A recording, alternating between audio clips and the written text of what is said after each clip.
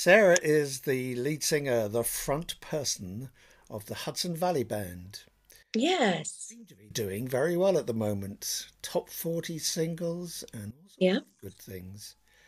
And on my other screen over here, I've got your web page and your Facebook page. Oh, okay. I see that you've got a few gigs coming up.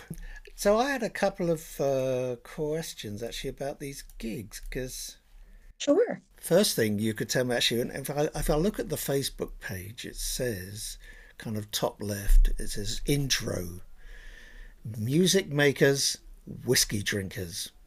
Are you whiskey drinkers as well?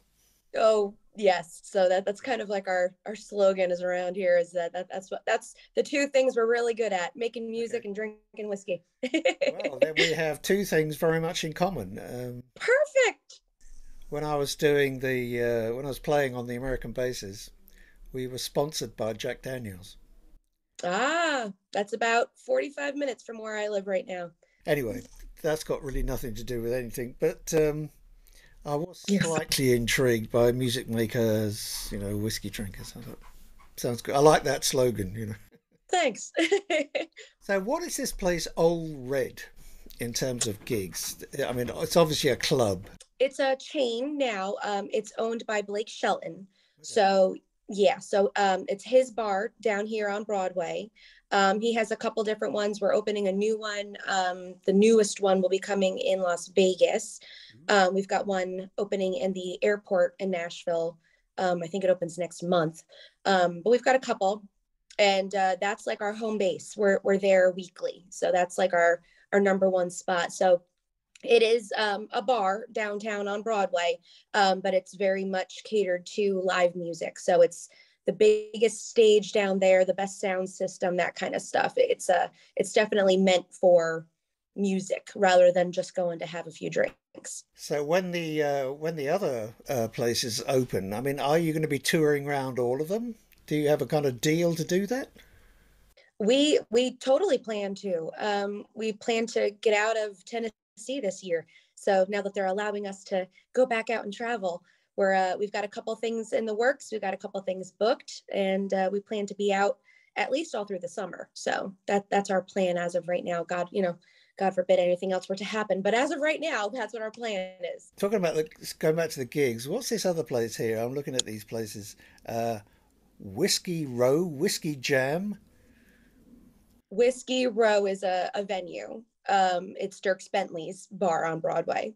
He has a couple bars as well around the country.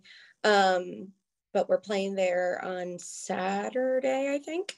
So it's like one of the other ones that we frequent. And then Whiskey Jam is actually not a venue, it's a showcase down here in Nashville on Music Row.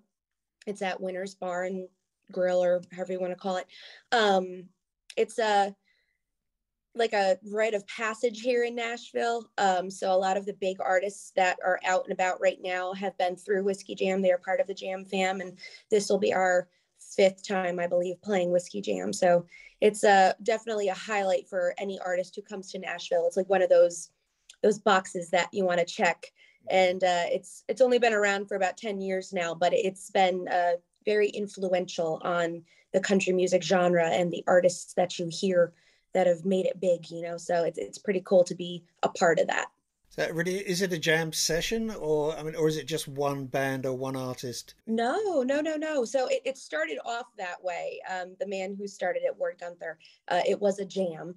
But that was how it started. As of right now, what it is that there's like usually about 7 or 8 artists that they have who are, asked to kind of play. And everybody has to do all originals, and you can only do 3 songs. Um, I mean, well, you're supposed to do 3 songs. The last time we played, we got an encore request, so we played 4. But usually, you're only supposed to play 3. So that's kind of how they do it. And they keep it rotating, so everything is there. The house kit stays, the amps all stay, everything kind of they switch them off really quick. And then that's kind of how it works. Is that as many people that we can get up on stage as possible in a short amount of time. See, this is more meant to be a showcase of songwriters. Yeah. So that's why you're meant to put out, your songs so that people, and it's been very popular for a lot of tourists now, because originally it was just of people who, you know, are around town, people who are down here trying to be an artist, that kind of stuff. That used to be that kind of thing, but now it's very popularized to the public. So now it's every Monday and every Thursday, and he does it weekly. So it's all the time. Let's go back to Hudson Valley. Why are you called Hudson Valley? Well, my husband and I, my husband is our drummer, Richie. Um, we are from the Hudson River Valley in New York. And when we were down here, we had originally started off just doing me as a female solo act. And then it was kind of put together that we were like, you know, Nashville, well, country music as a whole doesn't have a female fronted band. And we kind of wanted to pave our own lane to kind of go down something that's a little different than most. So we were trying to do the band thing. And when we were coming up with the names, one of the people that we were working with said, well, Hudson Valley. And we just thought that was so dumb. We were like, no, it's like, but we found out, you know, since changing the name and, you know, being Valley, a lot of people don't know that it's a real place. So it's been kind of funny to see people realize like, oh, that's where we're from. You're Sarah, you're the lead singer. Yes. Um, I think uh, the guy with the big black beard plays guitar, right? Yes, he does. That's Matt. Right. And your husband is on drums, and My husband is the drummer, Richie. Yep. And Andrew plays bass.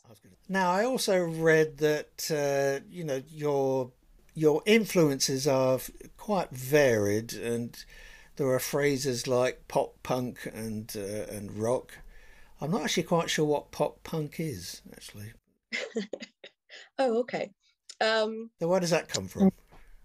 Well, the pop punk is Richie. That's all him. I'm trying to think because if you're over on the other side of the pond, I'm gonna, you know, the Ramones. That's pretty pop punk. Yeah, I Yeah. guess it's pop music. I tend to think of the Ramones as just out and out punk. Well, not all right. So not pop punk, punk rock. That's where I'm going with it. Yeah. I mean, coming from London, you know, I mean, if someone says to me punk, I just immediately think of the Clash. I think in terms of you know punk music for me, the essential thing about punk is the energy Oh yeah. musicians put into what they do.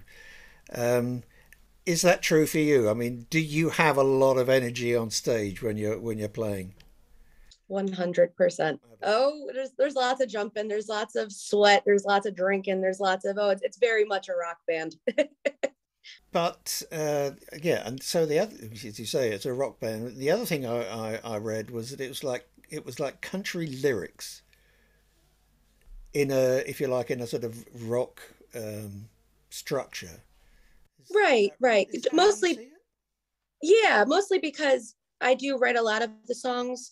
And favorite part of country music is the way that the lyrics are more made to sound like a story. You know, they're more Yeah. storytelling than most songs. So I think that when it comes down to what is our country vibe in the my voice is very country influenced, and the way that we write our songs, like the lyrics are very country forward. But when it's all put together, I think it's very evident that the band is very much a rock band. When you're writing, then, what are your influences as a writer? Um, for me, I think real life situations are the best thing for me to write about. I don't know how to, I'm not very good at making things up, you know? Okay. So when I do write things, they're pretty close to home, or situations that I've been through, or, you know, something that I have a friend who went through, you know, something like that. Like I have to know about what I'm writing about. So a lot of our songs are true to things that have happened in my life or friends and families' lives and that kind of stuff. And I think that's been the most authentic way for us to kind of stay with our songwriting, is because we write about stuff that we only know about. So that's why we have a couple drinking songs. There you go. Does anybody else in the band write, or do they contribute to the music at all? Oh yeah, yeah, yeah, yeah. We started last year really starting to kind of get together as a band to kind of writing songs together.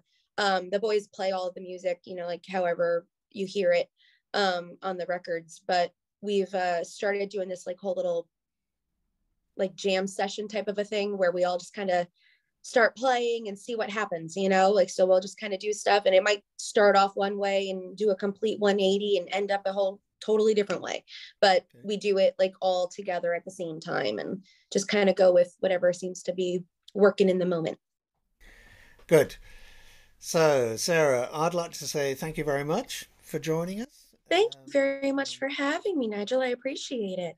Well, really, it's the other way around. I can't tell you how much we miss you guys over here, and Oh, we really do appreciate that, people do take the time to do these interviews with us. It makes. oh, of course.